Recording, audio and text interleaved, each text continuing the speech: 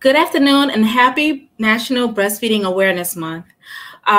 Welcome to Live Healthy Miami Gardens Facebook Live weekly health and wellness series brought to you by the City of Miami Gardens, Live Healthy Miami Gardens. Our goal is to bring our community information and resources to help us make the healthiest choices possible for ourselves as a Miami Gardens community and our families. My name is KeTia Harris. I'm Community Health Data Specialist at JTCHS Community Health System, Program Manager of our Breastfeeding Touchpoint Program based out of JTCHS Miami Gardens, member of Live Healthy Miami Gardens, and your host for today. Live Healthy Miami Gardens was born from the realization that although health is largely influenced by our individual choices, the conditions in the communities where we live, learn, work, worship, and play are also major contributing factors to the racial and ethnic health disparities and healthcare disparities faced, as well as our overall ability to make healthier choices. We know that these conditions are systemic, historical, and continue to impact us as communities of color and a whole here and now. Live Healthy Miami Gardens is a community initiative and part of the city's efforts to address these conditions and reduce poor health outcomes through the transformation of policies, our environment, and the healthcare system overall, making the City of Miami Gardens a healthier place to be. August is Breastfeeding Awareness Month, as I said before, and to celebrate, Breastfeed Miami hosted a series of events including the Big Latch On alongside the national event for over the last 10 years, the Colors of Breastfeeding photo shoot with local breastfeeding families, and this weekend's Art of Breastfeeding exhibition at the Little Haiti Cultural Center, in which 24 local artists and their artwork were featured, and breastfeeding advocates were available with resources for our families. Today's Facebook Live will feature a virtual exhibition celebrating the beauty and diversity of breastfeeding, chest feeding, and pump feeding families, as well as two of our exhibiting artists and moms. Anique Duvivier, new mom of a precious baby girl who's actually in the heart of her own pump feeding journey, as depicted in Anique's piece, NICU Journey, as you'll see a little later, and Sophia Lacroix, Program Manager of FIU College of Medicine's Green Family Foundation, Neighborhood Health, no stranger to Live Healthy Miami Gardens, as she also serves as a member, and artist of Baitete. If I mispronounced that, she'll correct me later. So let's start with Sophia Baitete. Sophia Lacroix, again, her painting Baitete is a 24 by 20 oil on canvas piece. I'll show it in a little bit if I can. But Sophia, can you tell us, first tell us a little bit about yourself and then tell us about your art. Thank you. Welcome, everyone. Thank you for having me, KeTia. I'm so proud to be here as a long-standing member of Live Healthy Miami Gardens, Primary Health Sub-Council member, and a community partner with the City of Miami Gardens through FIU's College of Medicine, Green Family Foundation, Neighborhood Health. So about me, I am a program manager for FIU for a neighborhood health program because I love community work and I love helping. But as long as I can remember, I have been an artist and I've always worked part-time as an artist. So I've been an artist now for over 25 years. I've had some success as an artist. I've been published in books, received a variety of awards from municipalities. Recently, I found out that I'm one of 5 artists selected by the City of North Miami to showcase my work in their URAP North Miami project. So soon you'll be seeing some of my artwork on the traffic light boxes throughout the city of North Miami. I'm honored to have been part of this show because my most important accomplishment, I must tell you, is having been a mom, having had the privilege of being a mom, became a mom late, and it's the most amazing job on earth. I had my own breastfeeding journey, which is why I was inspired to create the painting. The painting was about somebody very dear to me who had what I hoped would be my hi, Ingrid, to be my breastfeeding journey. But each mother experiences differently. So that's what I hope to share with you during the segment. Thank you for having me. I hope that's what we needed to hear. Yes, and thank you for joining us, Sophia. I don't know if I'm trying to share my screen. I don't know if you can see her piece. Can you tell us a little? Oh, thank you. Nice. Good job. Tell us a little bit about your piece. Okay, so what I didn't share with you is that recently, after being an artist, a self-taught artist, I paint in oils. My style is called hyperrealism. After being an artist all these years, I decided to go to art school. So I'm an art student at FIU, and I've been learning a little more about art. I decided to combine my style, which is hyperrealism, photorealism, with a little bit of impressionism in the background. So if you can tell, the foreground is very real and the background is more abstract, if you will, more colorful. I painted this about my really wonderful best friend who happened to have been pregnant at the same time as me, but gave birth a few months before me. She had an amazing breastfeeding journey. It came easy to her, it came natural to her. I was all gung ho, happy, excited. That's gonna be me, but my experience was not the same. So I happened to have taken these photos of her back then when I was like 9 months pregnant. And I said, you know, I'm going to put these aside and someday I'm going to create a painting from these beautiful pictures. I was just inspired by her. And then, so this opportunity came. What I did with the color choices is I picked colors that she loves. She loves burnt orange and these colors. So I just combined that just with my hyper-realistic style. And it's about the connection, if you'll see the connection between the eyes of the baby and the mom that exists, and the love that you see in a mother's face while they're bonding through the breastfeeding journey. That's so very important journey. Thank you, Sophia. And I love your piece. I love the chunky, juicy baby, and just everything that it is depicting. I sincerely appreciate your contribution to the exhibition and to the cause. Now we're going to show Anik's NICU journey piece, which is a 23 by 19 mixed media on canvas. In fact, she actually has it in her background. Anik, can you tell us a little bit about your piece and then a little bit about yourself? Yes, of course. So hi, everybody. My name is Anik Duvivier. I'm a mixed media artist. I'm from Haiti. I studied visual arts, fine arts in the Dominican Republic, and I recently had a bachelor's in visual arts at Miami International University of Art and Design. So I've been here for about 6 years, and I love the art scene here. And recently I had a baby, and she was 24-week premature. So we just spent 110 days in the NICU at Nichols Hospital. And I wanted to, with this piece, to show the struggle of a mom expressing milk for her baby because I was not able to breastfeed. I'm still not able to breastfeed. She has been home for a week now. And so I'm expressing milk for her every 3 hours. And I did not see any pictures of mom pumping. It was all happy moms smiling, holding their babies, breastfeeding. And that was not my experience. And I decided to, why not create it myself?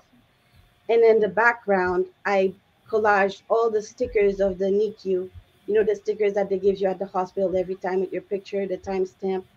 So that's what I have in the background that makes it even more real. Yes, and just to talk a little bit about hers as well. Thank you, Anik. When she first showed me the piece, it was virtually. So, I mean, it's already amazing and powerful, impactful piece.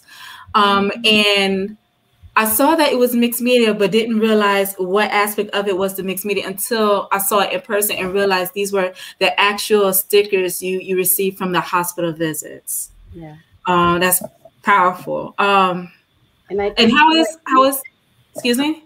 I painted that piece at the NICU, at the hospital. Yeah, I wish I'd had some pictures. And between pumping sessions. Sometimes it was at night, sometimes it was in the morning. So sometimes it was just painting 30 minutes a day. I focused on, okay, I'm going to do one bottle. I'm going to do one strain of hair. I'm going to do one little thing because that's the only time I had. But I wanted to make the piece to be part of the show. Right, and we really appreciate that your dedication, your determination, despite it all. Why was it important for you to do this piece? To make sure if it's just a little strand of hair for that day that you included that little strand of hair for the exhibition, or just to create that piece? Why was it that? I wanted to show moms that it doesn't only have to be a baby at the breast, that you can still provide for your baby. You can still provide the milk. And I wanted to give my breast milk to my baby because she's been through so much. And I know that it's going to give her a healthier immune system. It's going to create a more solid bond. She's going to be better. So even harder. So that I really wanted to make that sacrifice for her. Beautiful. We're getting a lot of comments in. Ingrid says, Anik, your piece is a true visual of breastfeeding. And Sophia, why was it important for you to do your piece? It was important because I wanted to show the joy that I was not fortunate to experience. Like Anik, except for the NICU experience, my child was born 1 ounce above the threshold of 5'4". She was born at 5 pounds. So she was small. She was not in NICU, but she was early. And I don't know if that contributed to not her, just like Anik's baby, not latching on and mine not producing enough milk, but my body would not cooperate. And I was taken by surprise. My whole pregnancy, because I was an older mom, I got pregnant late. I read everything, what to know when you're expecting, the websites back then, 12 years ago, and nowhere did it say that there was a chance that I would not be able to produce enough milk and that my child would not latch on. I thought it was a given that I was going to experience this. Yeah. And I didn't even bother putting bottles in my on my list. On my maternity list, but I had my breast pump and I had everything. I had everything for that, down to the cream for the nipples. And when my child at the hospital would not latch on, and because she was hungry, they told me, go ahead and give her a bottle.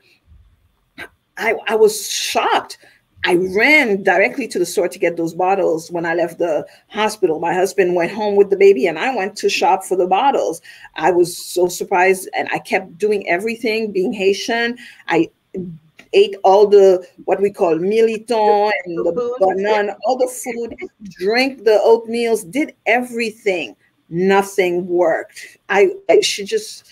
My body wouldn't cooperate. The baby wouldn't latch on. I just didn't understand. So what I'm saying this because I really, really think that there needs to be conversations, not after the baby is born, but leading up to, in the hospital rooms. I know there's some conversation, but I think there needs to be more in-depth conversations about all the possibilities. What you do if you are a successful breastfeeder and what to do if you are facing these challenges. Part of it needs to be to telling the mom that you're not a failure. I felt like a failure. I was an accomplished artist, accomplished in my professional life, but I couldn't feed my baby. And that was humiliating. Not humiliating, that was disappointing to me. And I know other women can relate. It was devastating to me when I found out, like, I was expressing milk, and then they increased her feed. I was able to do all 8 feeds, and then now suddenly I'm doing only 3. I was like, but I need to feed my baby, but there's nothing I could do. They told me do skin to skin. They gave me an award at the hospital for the mom being the most doing skin to skin with my baby, but still the milk it doesn't come up. It doesn't come up naturally. And this is why programs like yours, KeTia, and by the way, everyone, KeTia is an accomplished artist too, who did a piece for that showed. I know she doesn't tune her own horn, but man, is she amazing. But I want to tell you that there are a lot of programs now that I work for FIU and I work for Neighborhood Help, and I'm in touch with all these organizations. Programs like ours, Neighborhood Help, where you have access to the support system, you have a network of not only program specialists, like in my program, you have somebody assigned to you, dedicated to you, that you can talk to find out resources, that have access to doctors, and you have partnerships with organizations like Live Healthy Miami Gardens, where we can refer you. If you need that information, you can access it, and especially with technology being what it is, there's more information, but you don't know what you don't know until it happens to you. Right. Moms, just pregnant moms, just think about all the possibilities. And I wish I had been like my friend. She produced so much milk. It was so amazing. But that was her experience. Right. And I know you shared before that these were some of the resources that you wish you had in place, right, Sophia? Absolutely. I wish that I had somebody to call, like a program specialist at Neighborhood Help, that could refer me to you, KeTia, and to other programs, to doulas. Metro Mommy Agency is one. There's a breastfeeding line 24 hours open. There's a nurse line open 24 hours. Yeah. There's the lactation consultant at the WIC program. There's the La Leche League. There's so many things available, but you don't even know about these things until you're sitting in the problem, and then you're looking for help. So there's ICU babies that also helped me. Like even just a phone call does so much for a new mom. For moral support. Moral support, definitely. Yeah. I thank God for WIC. I was a good WIC client. They helped me with the formula, thank God, at the time. But I knew nothing of, I didn't even know I should mention it, just, you don't know. You don't know, yeah. Right. With the breast pump. And I even had a latching session this morning again, trying to have the baby to latch. But she latched for like 10 minutes and then she lets it go. I'm like, okay, but when is she going to start breastfeeding? I want her to breastfeed already. Like, no, you have to be patient. The baby's learning, the mommy's learning. It's a whole process. Right. Now, with the challenges and the circumstance, why do you choose to continue pumping? I want my baby to be healthy. That's like my biggest motivation, because she's been through so much. She had an operation, she had infections, she had feeding tubes. I've seen her at her worst, swollen, blue. Now I just want her to be healthy. I know the formula is okay. I know a fed baby is best, but she has colics, she's constipated, there's all these other issues that comes with the formula. And when she's breastfeeding, when she's drinking my milk, right? Right. She's well. She's well. Beautiful. And how is Talia now? She's doing good. She's sleeping right here. She's been home for a week now. So I've been not sleeping. Oh yeah, sleep is over. I forgot sleep. But so happy at the same time. So happy. Beautiful. And she's gorgeous. I think she's so beautiful. Thank you. And if you check her out at her Instagram, Anique Duvivier, you could check out more of her work. And there's some images of your baby in your journey. Yes, on my stories, I posted a lot of pictures today of me painting the artwork, and at the hospital, video of that, and the baby. You can see her. Beautiful. The whole process. Yeah, thank you. And Sophia, do you want to share your Instagram or Twitter where you have your art, or you want to share the Instagram for Florida Neighborhood Help? I'd like to do both. For FIU's Neighborhood Help Program, our Instagram is FIU Neighborhood Help. So FIU NEIGHBORHOODHELF. HELP. And my Instagram is Sophia_Lacroix_artist. I posted pictures of that painting, but also some photo montage of my process while doing the piece and other pieces. I've tried to do time lapse. It's challenging.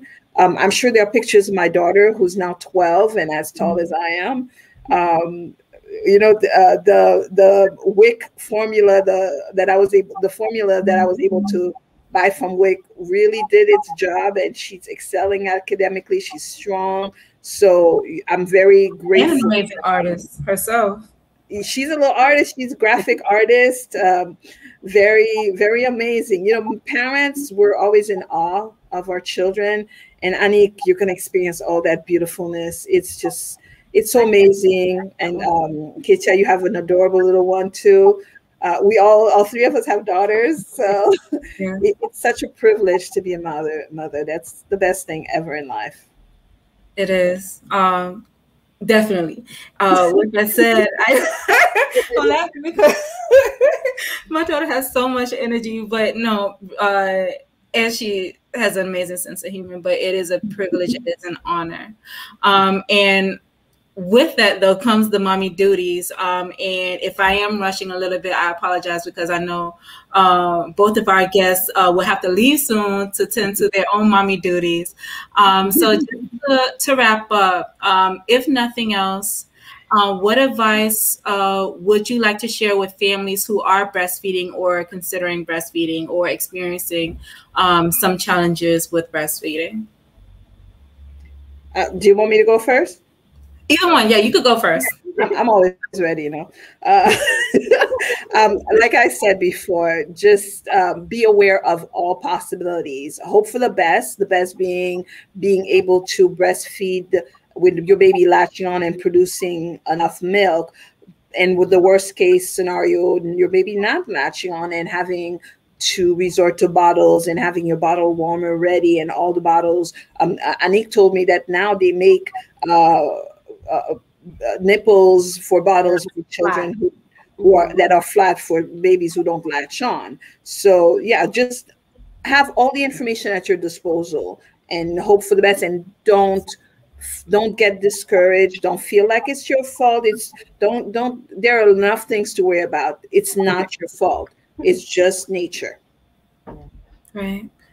So I'm sorry, you're Sophia. Anik, do you want to add on? Well, I would encourage mothers to breastfeed, but the same thing, if it's not possible, like they told me at the hospital, a fed baby is best. So be open to other possibilities, but I still encourage breastfeeding. Beautiful. Thank you. And if for our viewers who's looking for resources, if you check out the Consortium for Healthy Miami-Dade's website under, I believe, Healthy Baby Task Force, it does have resources to many of our community partners, including WIC, as well as Jesse Trice Community Health System and other partners throughout Miami-Dade who can assist in your breastfeeding and lactation journey. So back on the art side, what are some exhibitions or projects that you two have coming up? Well, Go ahead, Annie. I have a show coming up in the second week of September. It's at Futurama Gallery. It's a Virgin show for La Caridad del Cobre, which is the Virgin Mary of Cuba. So I have a piece that's going to be there soon. So I'm very excited about that. Cool. Congratulations. Congrats. And Sophia? For me, it's so Sophia. So being an art student is going to keep me terribly busy this semester, but you'll soon see my artwork. I think before the end of September, early October, on boxes, on traffic light boxes, in the city of Miami, North Miami, rather. Thank you. All right, thank you, and congratulations to you as well. Any final thoughts from either of you? Just thank you. Thank you, everyone, for tuning in on this very important topic. I welcome you to join Green Family Foundation Neighborhood Help. It's on the banner right now. If you would like to be part of our program at FIU, it's 305-919-4594, or you can access us on Twitter and on Instagram. We'll be happy to help and enroll you in the program and link you, which will help link you to services, including if you're uninsured, free primary care in our mobile health center, and or linkage to our many, many health partners. Thank you. I appreciate that. Thank everybody as well, especially all the people that helped me during my time in the NICU, the lactation consultant, the nurses, the doctors, all the organization that helped me, ICU babies, La Leche League, Roxio Velasquez, Leah, all these people that have been calling me and supporting. It's really, really encouraging. Thank you. Thank you. Thank you to you, KeTia, as well. And thank you, KeTia. And thank you to the both of you for joining us today on the Facebook Live, for being for agreeing to be artists for our breastfeeding exhibition, for being advocates of the protection, promotion, and support of breastfeeding.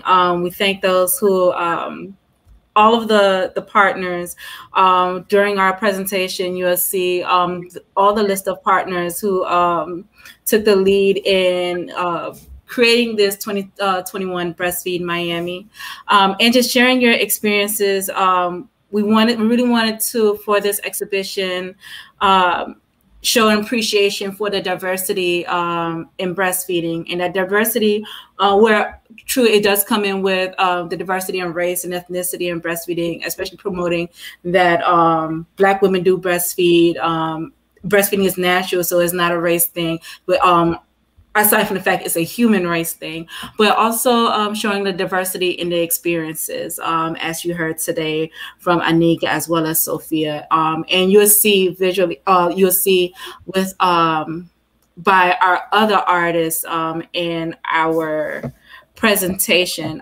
Just before we get to that, I just want to share that we have coming up a Girl Talk event this Friday in the heart of Black Breastfeeding Week, hosted by WIC Miami-Dade as well as JTCHS Community Health System, August 27th at 3:00 p.m. You can, if you can, you can hit the QR code. I just figured out how to use QR codes. So you could use your camera to hit the QR code and register. It'll be featuring Misha Ebhadaman, also known as the Nurse Milk on Instagram. She's an RN and a certified lactation educator. And she'll be discussing the history of breastfeeding in the Black community, empowering women of color to breastfeed, your breastfeeding rights, returning to work and pumping, as well as handling family pressure while breastfeeding. As well as we'll also be having 3 raffles during the event. And this will take place during our regular virtual breastfeeding cafe peer support group.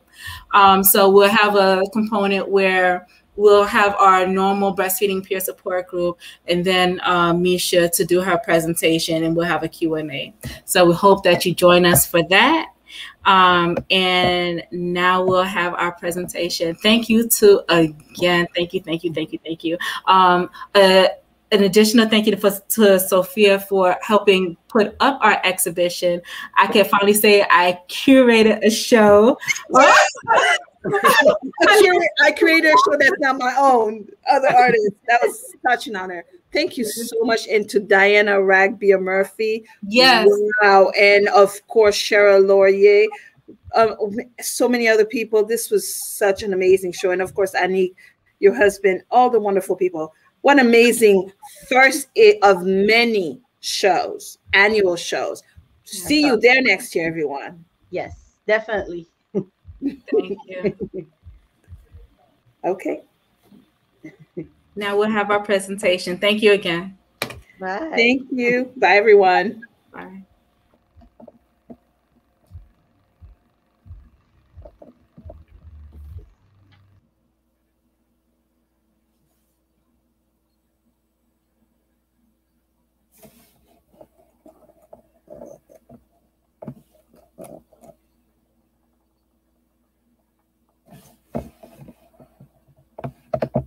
think we're having some technical difficulties. Just give us a moment.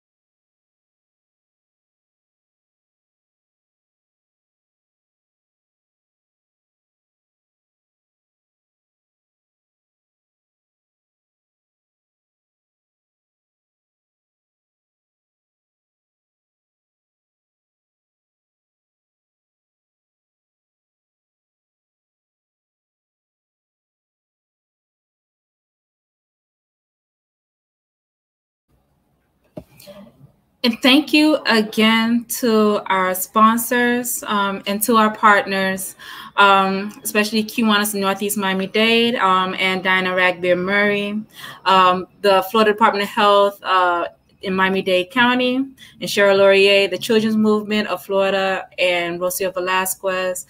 I know I'm going to forget some names. Just forgive me. The Consortium for Healthy in Miami-Dade, the Children's Trust, the Little Haiti Culture Complex, Jesse Trust Community Health System, the Community Medical Group, Nicholas Children's Hospital, of course, Live Healthy Miami Gardens, as well as to all of our partners, all of our artists who also served as panelists.